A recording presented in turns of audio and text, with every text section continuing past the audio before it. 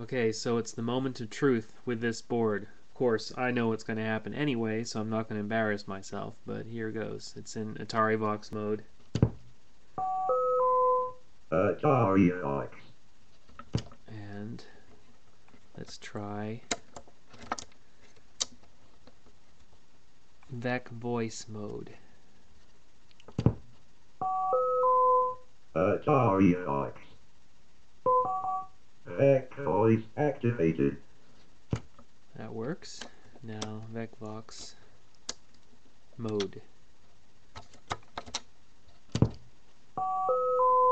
Atarivox. VecVox activated. So there you have it, a fully functional board. So I don't know what the proper soldering technique is on that peak, but that's really what we've been having the most problems with. And since we did the firmware update, I've now built, I think this is the third one that's fully functional, which is a good sign. And so hopefully we won't have any more issues. So maybe I'll post some more videos later that goes into a little bit more detail on what this is all about, what it can be used for, what kind of games have been written or might be written for it.